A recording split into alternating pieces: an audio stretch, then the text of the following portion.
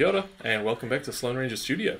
We've got our Night Lords back on the painting table today. It's just part 2, and it's going to be the last of the parts. We're just going to do all of the rest of the model today, because it's only just a couple of details left, so it shouldn't be too hard.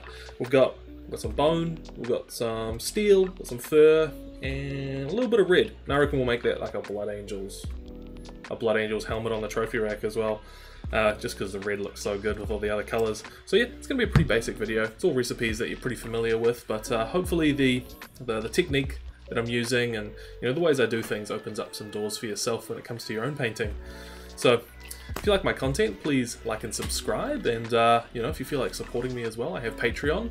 My content will always be free, but Patreon's just there if you feel like shouting me a coffee or shouting me a brush now and then.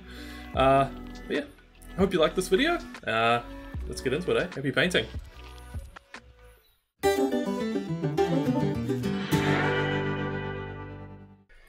Hey, so here's our Night Lords where we left them. So we've got that, gold trim and the blue armor all looking good, but there's still so much black on here. So first thing I'm going to do is I'm actually just going to go through all of the different base coat colors, and that way we can identify what kind of washes or what kind of shades we want to use. I already know what I'm going to use, obviously, because this is my tutorial, but I think that, doing all of your base coats in one step is a really good way to kind of get an overall impression of how the miniature is going to look. So, when you're starting a new project, or even if, it's an existing one, I still think that putting all of those base coats down when you get started is a great approach. So I'm going to get started with some of the lighter colors, so I'm going to look at all this bone detail first. And so, we've got a few skulls and a couple of horns on this guy, so I'm using Rakarth flesh for this, which is a nice pale kind of off-white, and just gonna go around and identify where all of those kind of areas are, and I've thinned this down just a smidge because I don't want to clog up any details with these white paints, and I'm also being super careful not to get any of this Rakarth flesh all over our lovely blue and gold. So yeah, we've got some skulls there. We've also got these horns up here. So just being very careful not to slip.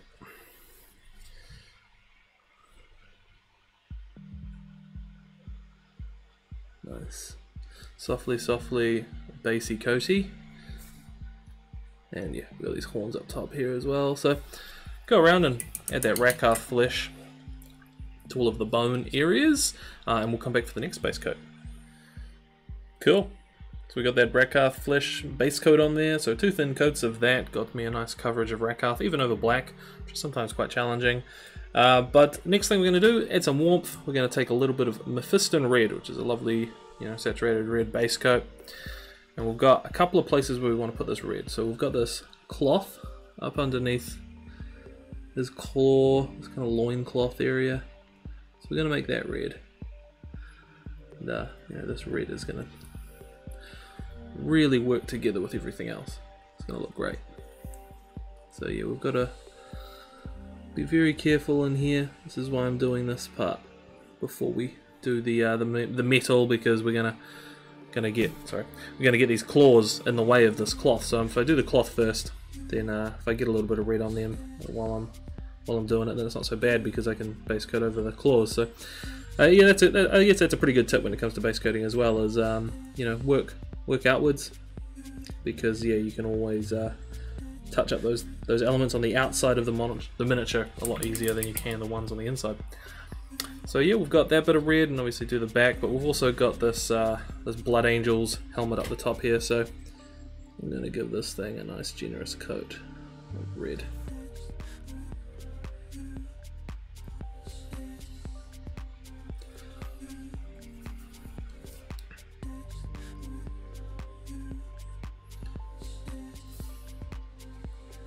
Neat. So go around and yeah, if you find anything else that you want to make red, go ahead, but I'm pretty sure that's it on this guy. Yeah, we'll probably do the eye lenses red as well, so if you're feeling like doing that with your base coat brush, go ahead. Just a couple little thin strips of red on those eye lenses for now. Cool, so that red's on there now, and while that's drying, I'm going to move on to the next base coat, which is going to be just some black areas. And so we've got all this fur kind of draped over here, and I don't really want this to kind of pull away from any of the other elements, so I'm going to leave it quite dark. So by dark, I mean I'm going to be painting it black. Yeah, so I'm going to paint it black, and we're just going to highlight it with some kind of dull browns, some Skaven Blight or something like that. And so we've got black, we've thinned it down a little bit, and we're just going to go around and touch up all of this black area here. And the reason we're painting black over black is because the finish of an acrylic versus, you know, the primer is going to match the rest of what we're painting, you know. So while we've primed it black and it already is black, it's going to look a little bit matte, you know. It's going to have that very kind of like primer finish. It's going to have that kind of dusty look. It depends on the primer, of course, but in the case of the primer I use, yes, it's going to have like a much more matte finish than the rest of the colors that I'm using. So yeah, I'm just touching up some of these areas, and there's a few other things that you could touch up along the way as well if you feel like it, you know. I've got to make that black there so we can clean up some of that area where we slipped with the gold. Some of these other areas are going to be steel, so we can leave those for now. But yeah, I've got all that fur, so feeling good about that. So that's that black base coat done. Might as well just move on to the next step while we're here, which is just going to be the metallics. And so I've got Iron Warriors? Yeah, Iron Warriors, not Iron Hands. Iron Warriors Steel, which is a very, very dark steel. And we're going to be, you know, we've just thinned it down ever so slightly, and we're looking at these like claws here. Get those nice and sparkly. But we've also got, you know, some chains. These chains that are connecting this skull here. So give that a coat. I'd also like these coils along the side of his power fists here to be metallic. So just giving him a white coat. And of course this chainmail, I want that to be steel, so give that a base coat. And the last thing, oh maybe not the last thing, we've got this as well. This piece on his chest, we'll make that steel. And this little like mouth grill, let's make that steel as well. So yes, now it's the last thing, which is this trophy rack. So going to carefully put some steel, it's Iron Warriors, on this trophy rack. So being careful not to slip and get it on our bone or our Blood Angel's helm.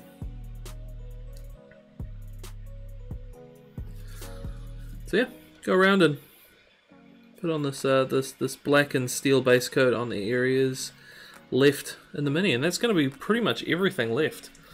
We can come back for the next step, which will be a wash.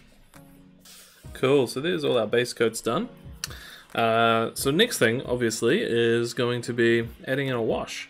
And so I'm using Nuln Oil for pretty much all, actually, for all of these elements. So I've got Nuln Oil and I've got a little bit on my brush, and what I'm going to do is I'm just going to carefully push Nuln Oil up into these like talon areas. You know, like washes can be a really fast step if you're you know, you're working on a big army or something like that. But on something like a Night Lord's Terminator, you want to be a little bit more careful, right? This guy's been around for like 10,000 years. So what I'm doing is I'm just pushing the Nuln up into where you know, up towards the knuckle, and that's going to give us a nice blend when it comes to it drying, because it's going to settle where we leave the majority of the wash. So you know, you can kind of come back and check in on it, make sure that it hasn't, you know, moved around too much, and if that's the case, just, you know, just gently nudge it back into where you want it. It's really hot here in Wellington today, so it's going to dry really fast. Then when it comes to these other elements, like these, sorry, was any of that in focus? My word. Push it up. Push it up. Sorry, I'm so bad at like pulling the miniature out of view. And then when it comes to these coils, you know, I'm just kind of giving it a nice even coat. Again, being quite gentle. You know, softly, washy. And then, you know, we've got this like red cloak under here, so I'm giving that a nice generous coat. but again, making sure that I'm pushing it into the recesses. So it's got a nice fold in the bottom here, so I'm pushing that wash into the recesses. Same with this one under here. Because it's on such a steep angle, if you just leave it, it will all just run down. But if you kind of guide the wash a little bit more, you can kind of do what you want a little bit. To a degree, gravity's still gonna do its thing. And then we've got our bone areas. So again, I'm pushing that paint down into like the brow. I'm putting a spot into the eye socket. I'm dragging that paint, pushing it down to where I want it to be most intense, letting it kind of fall off the top of the skull, and pushing it down into like here, these kind of areas by the brow. These are areas by the teeth.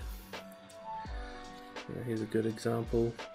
If you pull it down towards the base of the skull, you'll let it settle in the recesses you want it, rather than just kind of slapping it on and hoping that it settles where it should. Sometimes it doesn't always happen, and you end up with big pooling areas and areas you didn't think you would get. So yeah, just take your time, push that wash around, make it do what you want.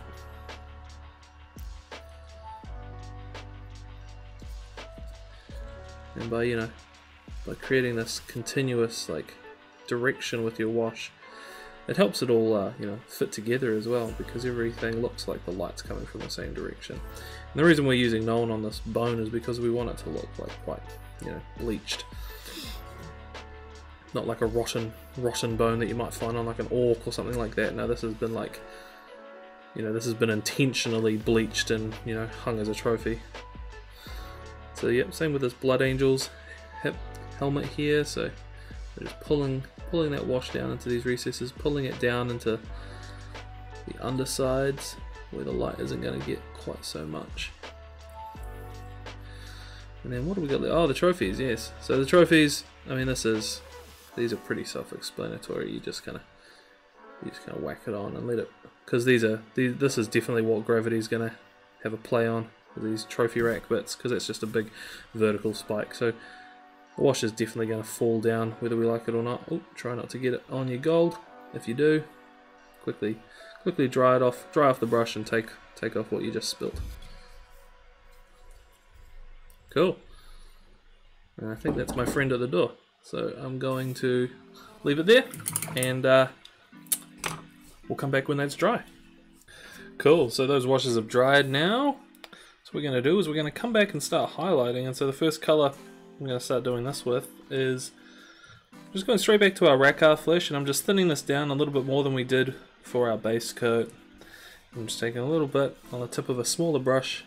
We're just going to start highlighting up. So just pushing some of this thin Rakkar back up towards the higher areas of the bone. Top of the skull, the brow, top of the nose. And because this is thin, you can just build it up over a couple of coats. Have some little stipples and scratches here and there, give it a nice old texture. So up on these ones on the top here. So yeah, drawing some attention to those areas, like the ridges of the brow, and also towards the top of the skull here. So because it's thin, it blends kind of nicely. But of course, we're not too fussed on that. A little bit of texture on our bone, not going to hurt us. So pick out all of those kind of raised areas. And when it comes to these horns here, what I'm going to do is I'm just going to drag some thin lines down towards the front of the horn there. So you can see those thin lines that I've added. And you might want to build this up over a couple of layers, get those looking a little bit brighter. That's just going to look like you've got some ridges in that bone. They're not just a smooth horn, you know, it's a little bit more, feels a little bit more organic. And by pulling it towards one point, you can see how the paint will collect where you pull it towards. That gives us a nice little blend as well. So yeah, work your way around and, you know, build up that Rakarth over a couple of thin coats to start, you know, highlighting back up this bone. Okay, so we've gone back and highlighted up with that thin coat of Rakarth. Well, we did it a couple of times, and you know, you can see how it helps the transition. So the next thing we're going to do is mix in a little bit of white to our Rakarth. You can see this mixture I've got going here, and we want to thin this down as well, so a nice generous amount of water in there as well. You know, looking at something quite thin like so. And it's the same thing really, only this time, you know, much less surface area, and we're just you know, pushing this paint up towards our high areas. A couple little dots on the corners of certain areas of the skull, like you know, the very corner of the eye socket, like there. You know, these like particularly, you know, pronounced cheekbone ridges.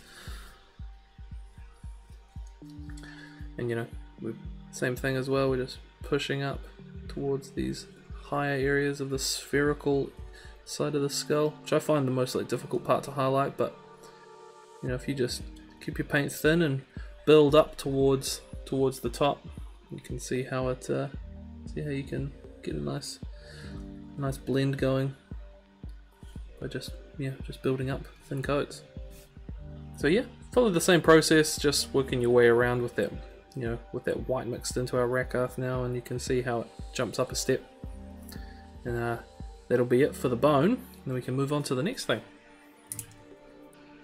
Rightio, so there is our bone highlighted up, and you can see that's looking like a nice quality bleached bone. I'd definitely wear that bone as a trophy if I had it. Next thing we're going to do is we're going to highlight these black areas, because I'm just starting to feel a little bit sick of seeing black on the miniature. So all I'm going to do is take a little bit of Skaven Blight Dinge, which is a kind of a brown grey. Yeah, it's just like grey with a hint of yellow in it. It's quite nice. Good for highlighting a dirty black. Probably seen that on a lot of Citadel recipes. What we're going to do with this is we're just going to, with this the edge of our brush, just going to start highlighting up this fur area. And so, you know, we're just kind of edge highlighting here. We're just, you know, when it comes to edge highlighting, you don't want too much on your brush, and you want it to be nice and thin, and you want to use the edge of your brush. Yo. And because it's thin, we can do it over a couple of coats, and it builds up. And that's what we want. We want this to kind of look like it's you know, it's picking up the light on the top here. The top hairs and the bottom hairs are you know, kind of obscured by the hairs above them, and that's what gives it that like layered look, which is quite sexy. So yeah, work your way around, edge highlighting all this fur with your Skaven Blight Dinge. You can see it's starting to give a bit of life to that fur, but like I mentioned before, we don't want it to take away anything. We don't want it to overtake any other aspect of the model. So sorry, let me get that back into the shot there. So yeah, a couple of thin coats building up towards the top part of the hair. You can see I'm dragging the edge of my brush towards the top of the hair here. I'm not going towards the bottom of the hair. You know, I'm not going towards the tapered end, I should say. Every now and then, you know, you can't get your brush in there for an edge. And in those cases, just do your best to get a nice fine highlight along the edge of the fur there. You know, like some of these ones in here are a little bit tricky to get my brush into. But yeah, just do your best. And then we'll come back for the second round of highlights for that fur. Okay, so the next step for highlighting that black is the next step up from that paint, you know, in the G-dub chart, which is Storm Vermin fur, which is just a lighter one. So again, we're just thinning it down a little bit, you know, probably like a 50-50 of paint to water. or maybe not quite that much, maybe a little bit less. You can sort of see the consistency I'm talking about here. So it's got a trace of the color, but it's transparent enough. And we're trying not to have too much on our brush, and trying not to have tiny little bits of fluff stuck in our brush. Damn you. And yeah, a little bit on the very tip. And the same thing, just edge highlighting up towards the top, and being brighter, trying to take up less surface with this step than we were in the previous step. But yeah, can feel that fur coming to life now. It's feeling less like a block of, you know, unpainted mini, which is what we want. And you know, something I like to, you know, teach people is when it comes to edge highlighting is keep your brush moving in the same direction, but move the miniature, and it just kind of helps, you know, remove the chances of error when it comes to having your brush at the right angle. You know, if you just keep your brush moving in this same movement here, but you rotate the miniature to fit, then you can you know, make sure that you've got a consistent pressure on your brush. You can make sure there's a consistent angle. Yeah, I think it's a really good tip when it comes to edge highlighting, to just keep your brush moving in the same direction, move the miniature. So yeah, work your way around, edge highlight this fur with the brighter storm vermin. Alright, so that fur is looking nice and highlighted now. So what we're going to do is move on to the red. So what we're going to do, first things first, is go back to Mephiston, right? And so very gently we're just going to push a thin coat of Mephiston up towards the raised surfaces of this cloth. And being thin and being the original color we use, this will blend really nicely without, you know, much effort at all, really. And so the hard part here is not having bits of fluff in your brush. Again, it's really dusty here, but also yeah, not getting paint on other areas that you've base coated and highlighted, like this skull just down here. So I'm just carefully pushing a thin coat of Mephiston up towards. It might be easier to show on this like back part here. But yeah, I'm just kind of pushing paint towards where I want it to be brightest, and then same thing on this Blood Angel's helm here. So just pushing this thin coat of Mephiston up towards the top of the helm here. You know, being careful not to you know, slip and get red all over my beautiful Night Lord. So yeah, it's starting to feel pretty Blood Angels-y. Another coat of red there would be nice. Do it again over here. You know, 2 thin coats, builds up the blend a lot nicer.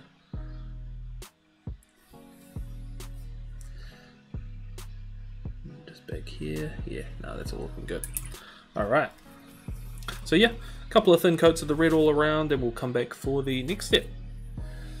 Next color we've got in the list is a Evil Sunz Scarlet. So thin this down like we were doing with the browns for the fur. What we want to do is just kind of stippling this red all over the fabric here, and the stippling effect will help us you know, register that it's a fabric and not an armor. And I quite like doing this for the various different textures on a miniature. So where you've got fabric, you know, you can build up some strokes, you know, some little nicks and scratches and all sorts of stipples and whatnot, and it feels like it's got texture. You know, it feels like it's a fabric, and that's what we want, you know, because we've got this smooth blue armor and this kind of you know, very heavy looking gold trim right next to it. Having the red have its own texture helps tell a good story about the miniature. You know, like it's made up of all these different things. It's not all it's not just a plastic miniature anymore, you know. So yeah, just building up some little red nicks and scratches here. And we're gonna do something different with the helmet though. We're gonna keep this much smoother. So yeah, just sort of building up these thin coats up towards where the light's catching this helmet at the top here. Something like that. And, you know, pull out some edges while we're at it with this brighter red. if we're not careful, this red will, you know, take over the miniature, because being a warm colour, it'll be the first thing you kind of spot when you're looking at it from a glance. So we don't want to go too crazy with this bright red. We want to keep a bit of mood in it. So again, just picking out some of these red areas, some of these more pronounced edges, give them a bit of an edge highlight like we were doing with the fur.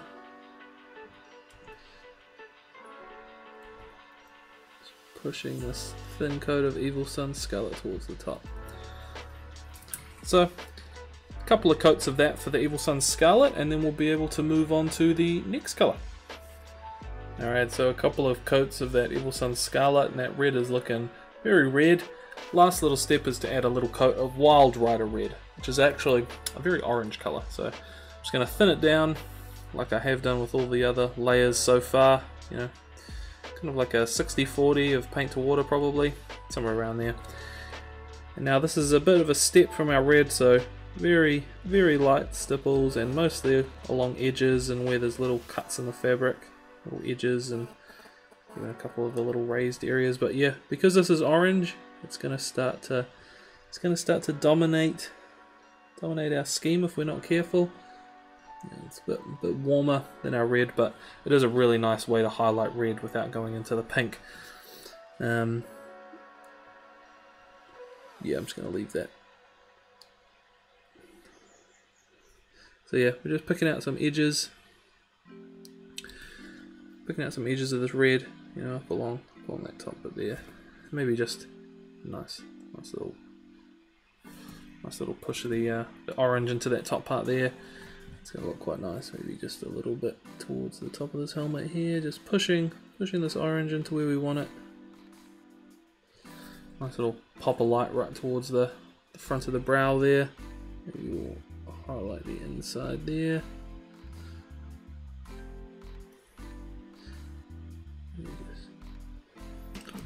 Try not to slip, and if you do, wet your brush, take off what you just added. Worst comes to worst, you can always just glaze in some black if you need to as well. But yeah, we're pretty much done with our red here, so we're just adding in some little edge highlights with this oranger color, and that's making our red look, you know, still pretty grim, still pretty dark, very neglected. Obviously this is a dead Blood Angels helmet, so probably not going to be polished anymore, but you know, we still want to obviously make it look like it's a Blood Angels helmet and not just some grimy black thing that's been you know, through the warp 100 times. So yeah, I feel like that's looking where we want it to look. It's not overtaking too much of our blue and gold, so just a nice little Easter egg up in the top there. So we'll come back for the next step, which is our steel. Alright, so we're pretty much at the end of our Night Lords here. We've just got a couple of things left. So what I did with the eye lenses as well, I forgot to add. So all I'm doing is this, pretty much the same process that I did with the Blood Angels. I'm just kind of lightly building up the red and oranges, and I'm just dragging the paint towards one edge of the lens. And then while I'm at it, what I'm going to do is I'm just going to take a tiny little bit of white, thin it down. I just want a little bit of white on the edge of our brush, just in the corners of the lens, just a little dot, very, very softly, just a little dot in each corner of the lens, and it just kind of looks like it's reflecting a little bit of light.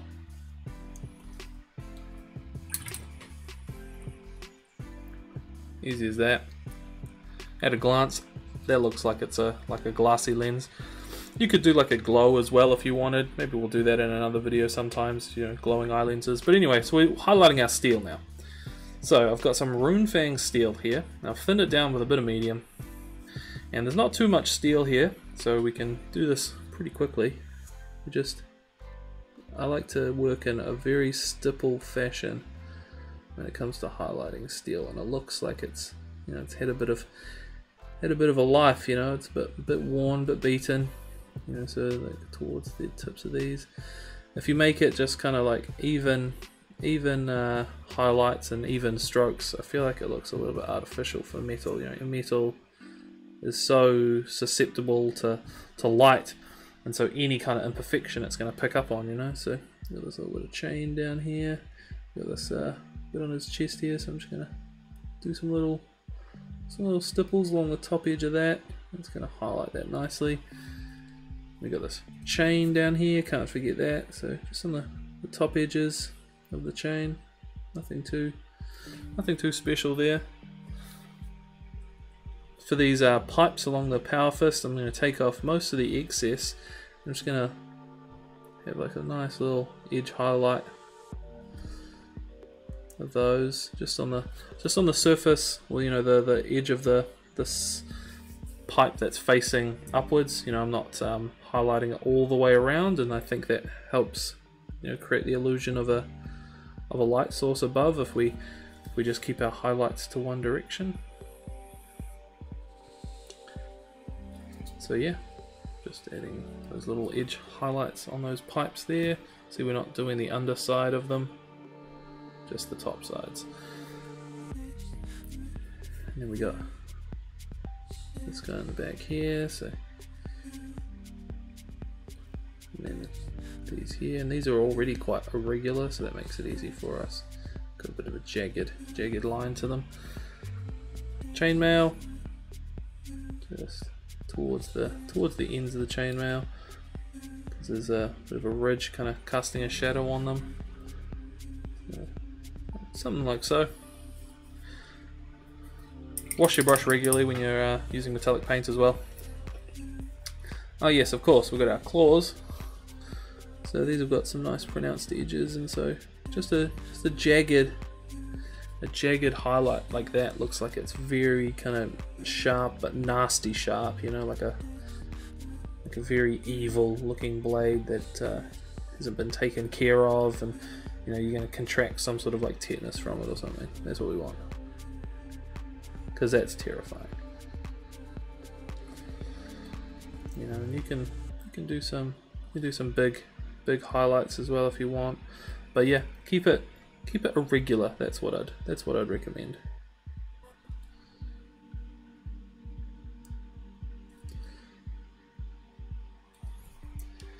And then for the trophy racks, these have got nice edges, and it's going to be the same sort of approach, you know, kind of breaking the highlight up a little bit, make it look like it's just some old jagged gross metal that you really don't want to touch.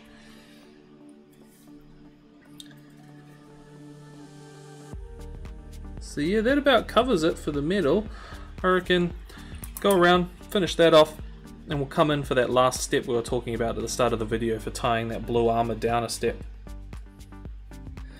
Alright, so we've gone around and highlighted all those steel areas, and it's feeling very nasty and ready to, you know, go and raid some Imperial lackeys. I don't know.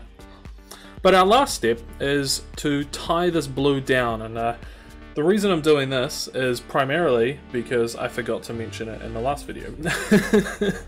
But what I'm going to do, right, is I've got this last color here, which is a Liquitex acrylic ink, the Phthalo blue, which is a very deep blue. You can see over on the palette here how deep and dark it is. And I'm thinning it down quite a bit because it's very strong. So yeah, see, they're quite thin. And so all I'm doing is now just over some of these mid-tone areas, I'm just glazing this blue over top. You know, give the brush a bit of a lick if you need to. But you can see how it transforms that blue just in that particular spot, just on the bum there. You can see how it transforms the blue really drastically. So a thin glaze of this blue all over the armor, pushing it towards the recess areas where you can, is just going to make that blue very, very deep and dark. Perfect for, you know, Night Lord's armor in my opinion. So work your way around, pushing a very thin coat. You know, you'll know immediately if it's too dark because it'll just like completely and utterly take over. It's such a potent color, these inks. So very thin coat, glaze it over pretty much all of the armor, pushing it into the recessed areas and the shadow areas. And And you might need to retouch your white, but to be honest, it might also add a bit of a cool effect. Yeah, it's actually a pretty cool effect. So once that's ready, we'll have our Night Lord's armor looking very, very deep and moody. Hey, and there we are. Our Night Lord's figure is all done. So you know, I've got a lot of these to do for myself, but you know, I think that process isn't too bad. You know, once you get over the gold trim and the blue armor, everything else comes together very quickly. I'm talking 1,000 miles an hour. Sorry, I will slow down. But yes, so we've got all of our elements working together there, and I feel like it's, you know, still got the cool deep moodiness of the Night Lords, but we've thrown in some elements there that complement it quite nicely. So as a scheme, blue, red, gold, can't really go wrong, right? You know, it's basically all the primary colors. You know, it's working together. I'm really happy with it. So I hope you like it, and I hope your Night Lords are coming out the way you want them. And I hope this video wasn't too, you know, long or tedious. I know it was less of the fun stuff. It was mostly just details, but you know, I think it came together really nicely. You know, I've got this little purity seal here, and I've left that off because that's something for my own personal army. So if you like my content, you know, please like and subscribe. You know, of course, if you feel like supporting me, I have Patreon, which you are welcome to join in on, and you know, shout me a coffee every now and then. My content will always be free, like I've said before. Patreon is really just there if you feel like, yeah, going the extra mile to support me. But I love you all, and I hope you have some happy painting ahead of you. And yeah, your Night Lords are coming along just as well. Alright, see you next time, team. See ya.